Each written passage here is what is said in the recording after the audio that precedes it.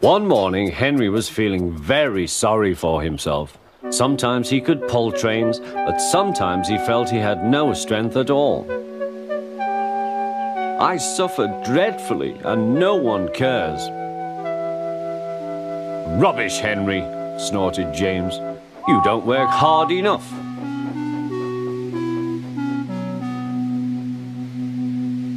The Fat Controller spoke to him too. You're too expensive, Henry. You had lots of new parts and new paint too, but they've done you no good. If we can't make you better, we must get another engine instead of you. This made Henry, his driver and his fireman very sad. The Fat Controller was waiting when Henry came to the platform. He had taken off his hat and coat and put on overalls. Henry managed to start, but his fireman was not satisfied. Henry is a bad steamer, he said to the Fat Controller. I build up his fire, but it doesn't give enough heat.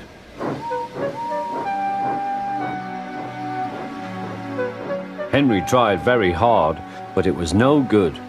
He didn't have enough steam and came to a stop outside Edward's station. Oh dear, thought Henry, I shall have to go away. Oh dear, oh dear. All he could do was to go slowly onto a siding, and Edward took charge of the train.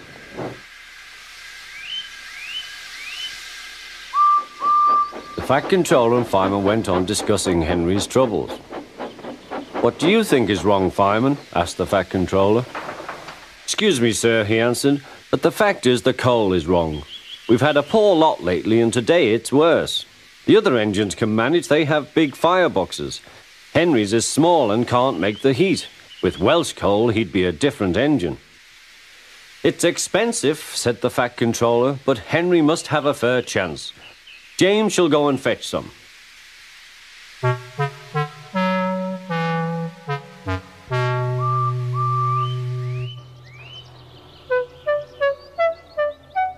When the Welsh coal came, Henry's driver and fireman were excited.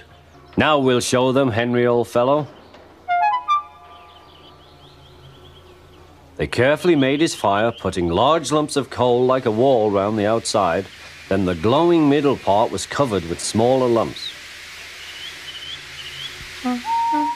You're spoiling my fire, complained Henry. Wait and see, said the fireman. We'll have a roaring fire. Just when we want it. The fireman was right. When Henry reached the platform, the water was boiling nicely, and he had to let off steam. How are you, Henry? Peep, peep, whistled Henry. I feel fine. Have you a good fire, driver? Never better, sir, and plenty of steam. No record breaking, warned the Fat Controller. Don't push him too hard.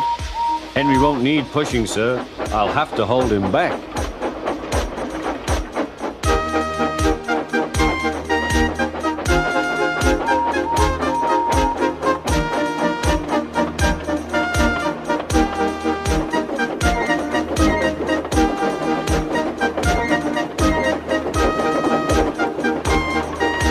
Henry had a lovely day. He had never felt so well in his life. He wanted to go fast, but his driver wouldn't let him. Steady, old fellow, he would say. There's plenty of time. They arrived early at the station. Thomas puffed in. Where have you been, lazybones? Asked Henry. Oh, I can't wait for dawdling tank engines like you. Goodbye.